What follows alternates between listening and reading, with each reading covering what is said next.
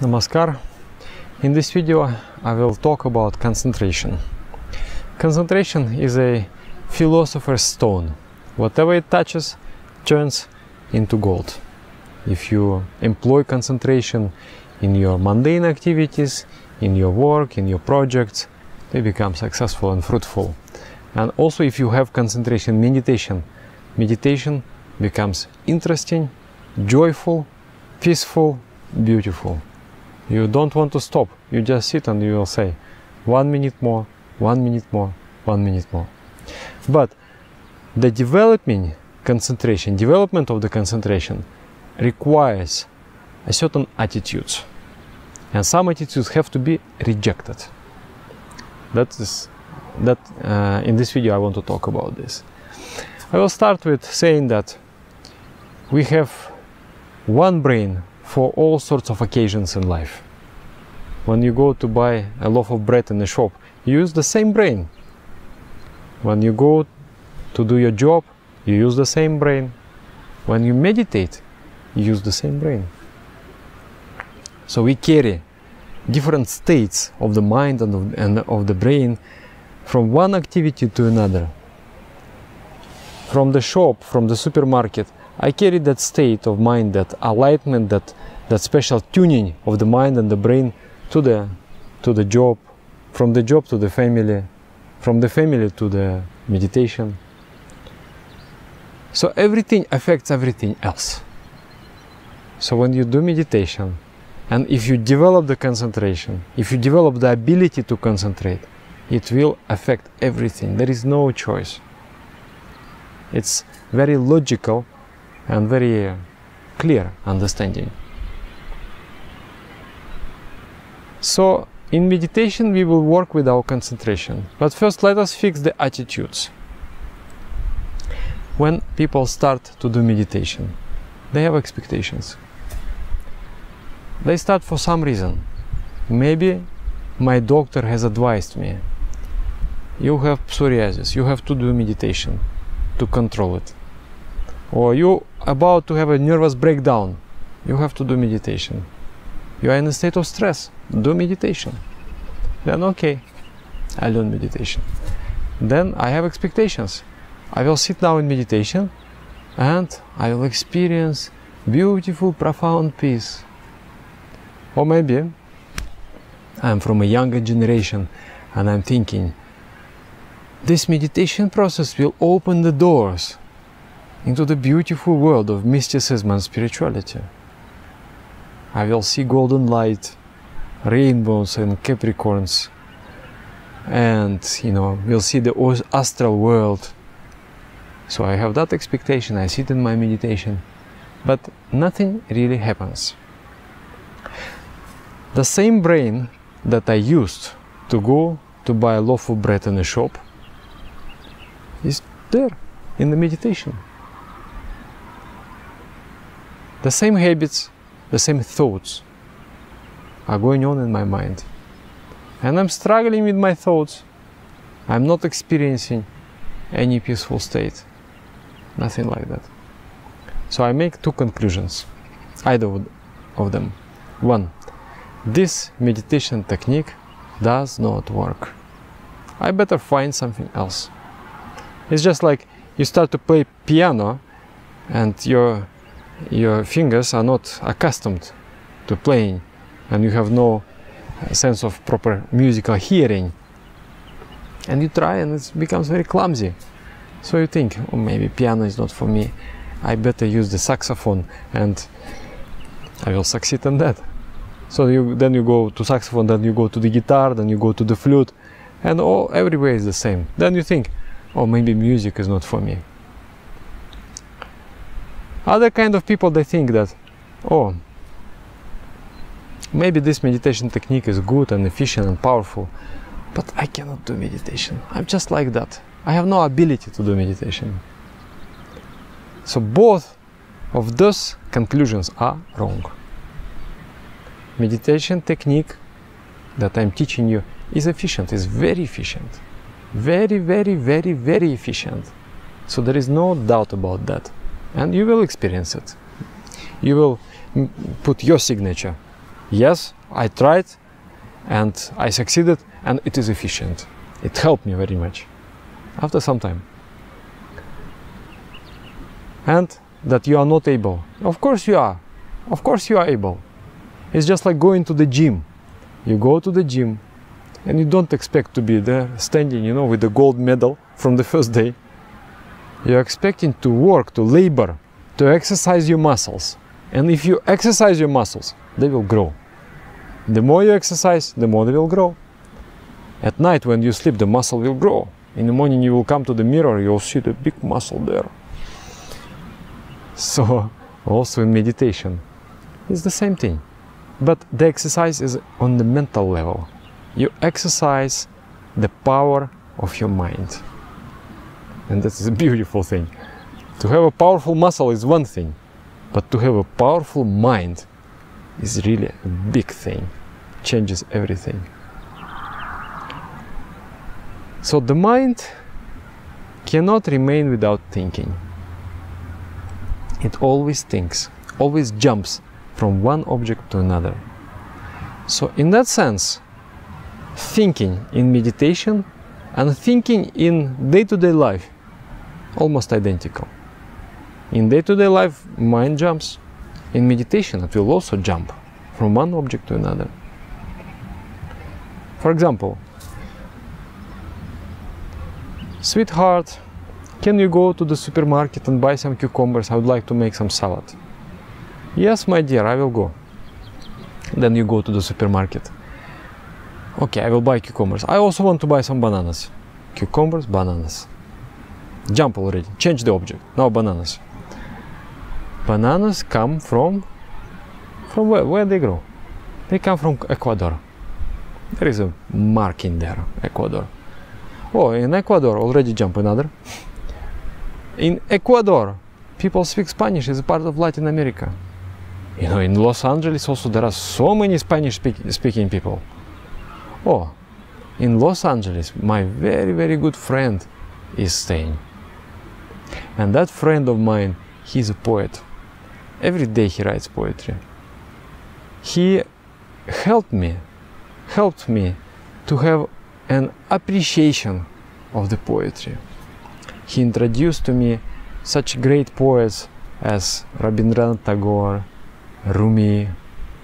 So you see, where is the cucumbers and where is the Rumi? So many jumps are there. The mind jumps. Cucumbers, bananas, the Ecuador, Spanish language, Los Angeles, my friend poet, Rabindranath Tagore, Rumi. This is the line.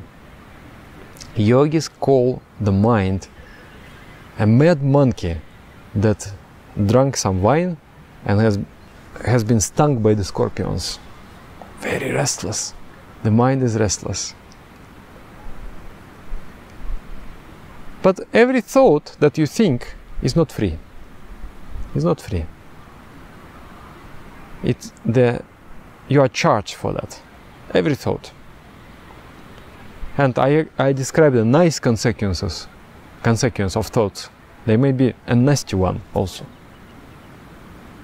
And depending on the nature of the thought, you may burn little energy or you may burn a lot of energy. Like, for example, if you fear something, if you hate, if you worry, if you are in a state of anxiety, it burns a lot of energy. And sometimes you are not done any work, you have not done any work, but you are so tired by the end of the day because you have been burning and burning and burning and burning on the mental level, on the physical level also. The brain is one of the most energy consuming organs in our body. It's like that.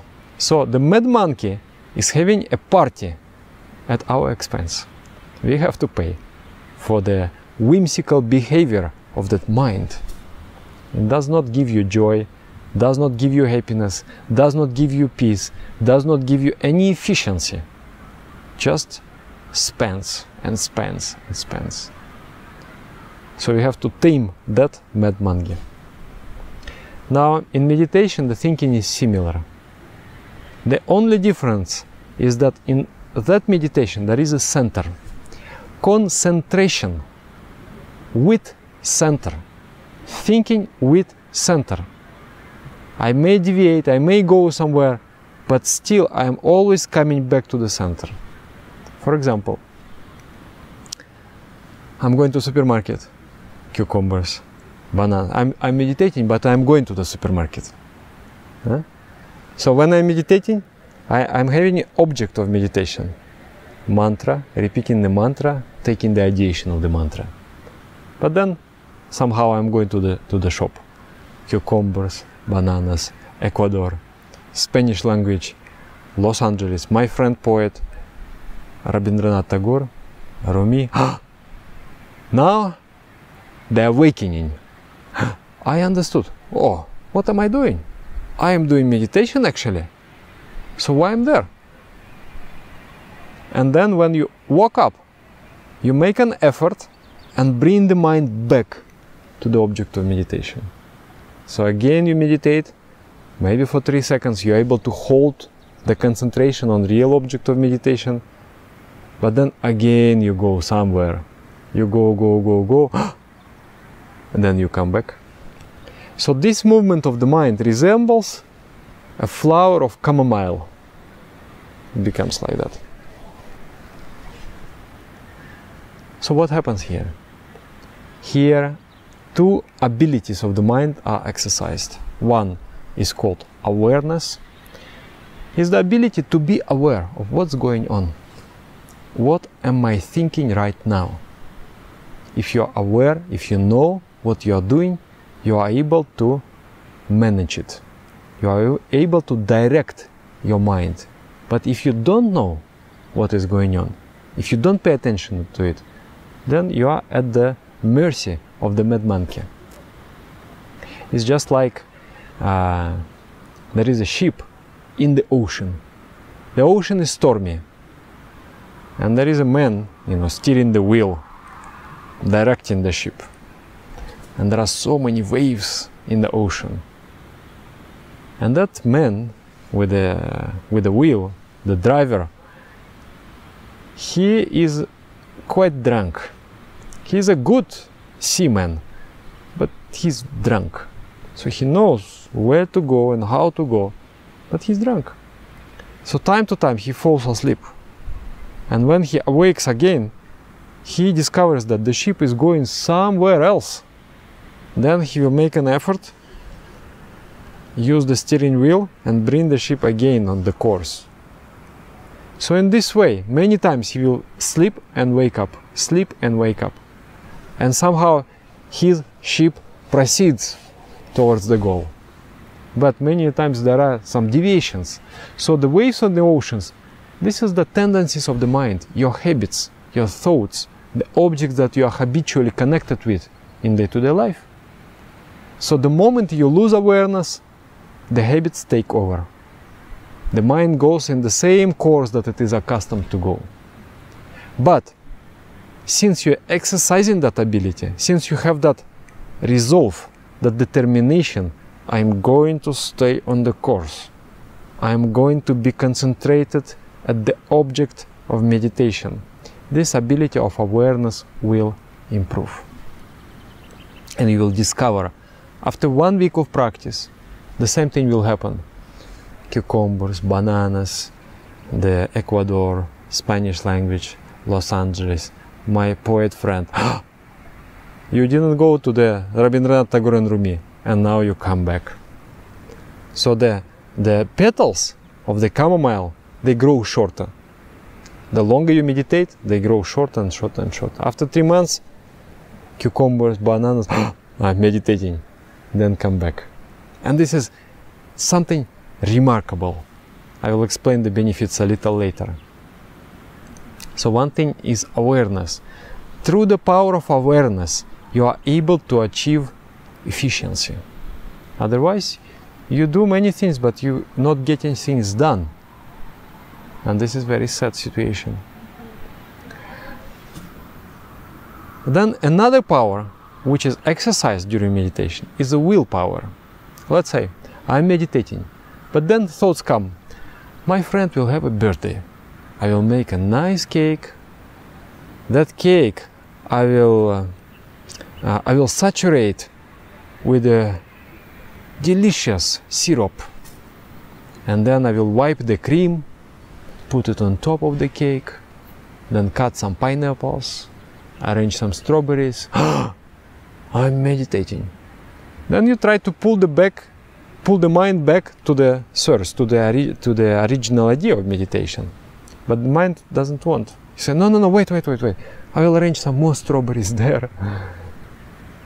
And then you have to pull harder. So some thoughts liked by the mind. Mind likes to think those thoughts.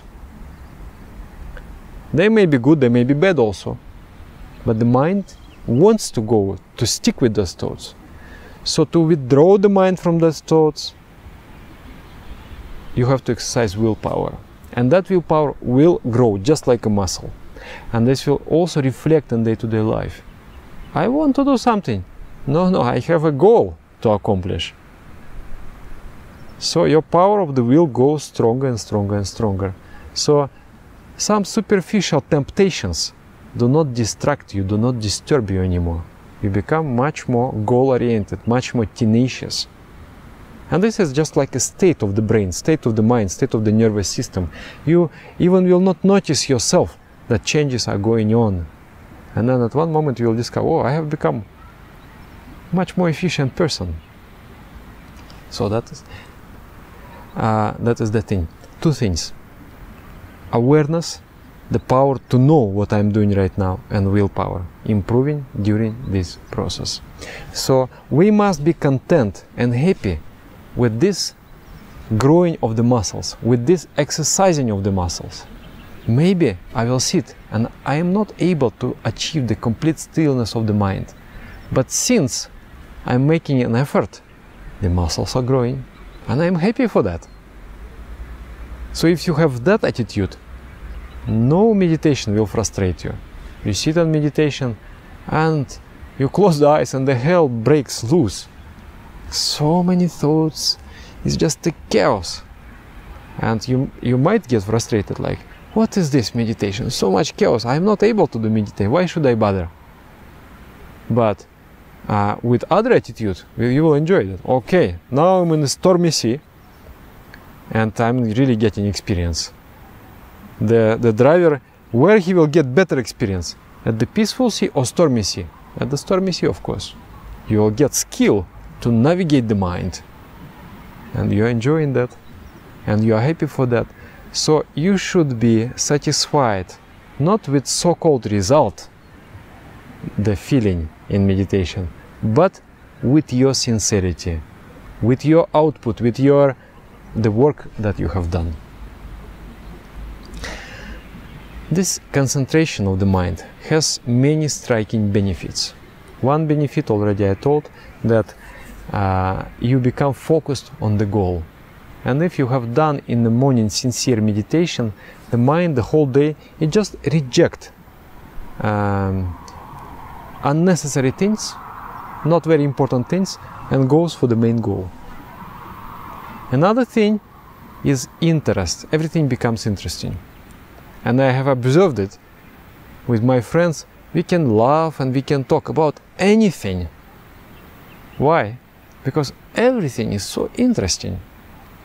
For example, you read a book, some very entertaining book like a Harry Potter or something, but you have no concentration. You fall asleep. You don't enjoy it. Let's say you are reading some difficult, maybe not so interesting book, like theoretical mechanics, the physics, but you have concentration. You understand each and every sentence, each and every equation. The mother will tell you, hello, John, come and eat some. I made some cookies. Mom, wait, I want to solve a couple of more equations. It has become interesting because you are able to understand, you are able to grasp.